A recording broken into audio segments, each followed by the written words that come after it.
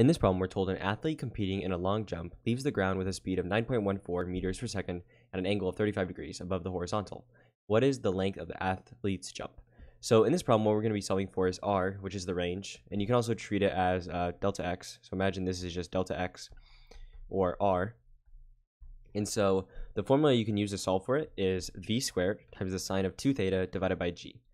So let's just go over each thing. So v is going to be this value right here, 9.14 meters per second. So keep in mind, we don't need to find the x or y component. We're just going to be using this value, right? The value they actually jump at, their velocity.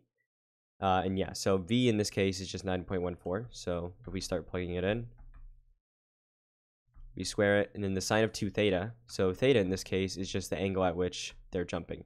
So we know they're jumping at 35, so 2 times 35, and then divided by g. So g is just the acceleration due to gravity, or 9.8. You can use 9.81 if you want. I'm just going to use 9.8. And yeah, you just got to plug these values in and solve. And so you'll find r is equal to 8.01. And then keep in mind this is in meters because it's a distance. And if we look at our answer choices, we can see E is the same. So yeah, your answer to this problem is going to be E. And hopefully you found this useful.